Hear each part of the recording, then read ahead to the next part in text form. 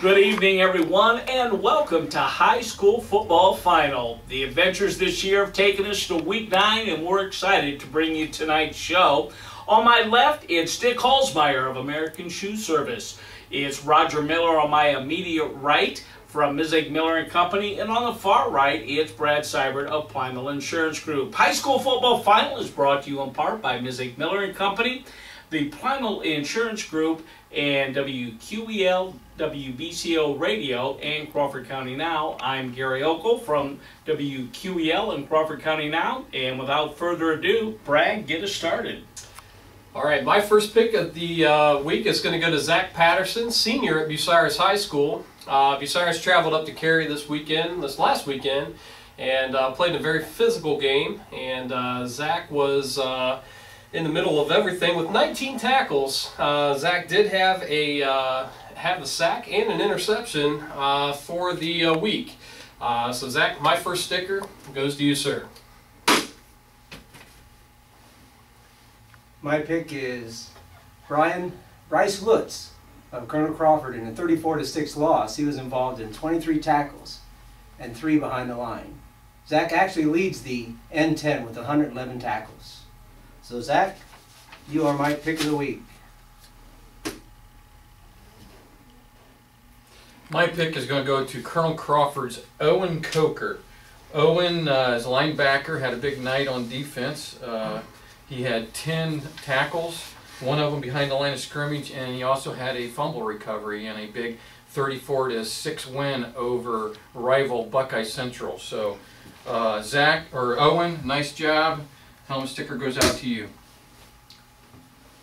My helmet sticker goes to Jared Gurney of Seneca East. The Tigers had a tough Saturday night contest, and they came away victors 28-16 over Tiffin Calvert, and that win placed them in the postseason.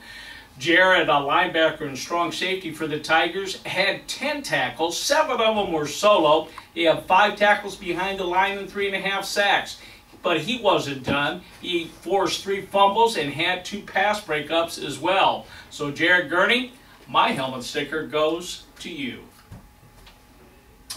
All right, my next pick, I'm going to stick with the Carey Bucyrus game, and I am going to pick Braden Wentling from the Carey Blue Devils.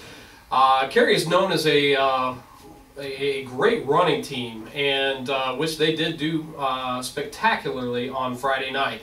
But they did uncork Braden Wentling's arm for 6 completions on 8 attempts for 235 yards. He also had 5 carries for 16 yards and a total of 4 touchdowns, as well as 1 2-point conversion. He wasn't done on offense, though. He also stepped over to the defensive side, had 5 tackles, 4 of which were solo, with 1 behind the line. So Braden Wentling, that's a yeoman's effort on a Friday night. My pick is for you, sir. My next pick is Cole Heinlein from Wynford. He is a linebacker, and it was in a 53-0 win over Upper Sandusky. Cole was involved in 10 tackles, and 2 were forced fumbles that were recovered. Cole, congratulations. You're my pick of the week. Winners, do not forget to pick up the coveted t-shirt, your subway card, and your helmet sticker at either location of Mizig Miller and Bucyrus and in Upper Sandusky. That takes care of Week 9, and we're glad you could join us this week. We want to make sure that you join us next week for our season finale. Keep in mind that the High School Football Final videos can be watched online on the Facebook pages of Mizig Miller and Company, Plymouth Insurance Group, WQEL, and Crawford County Now. So until next week, have a good night, everybody. Go Tribe. Go Tribe.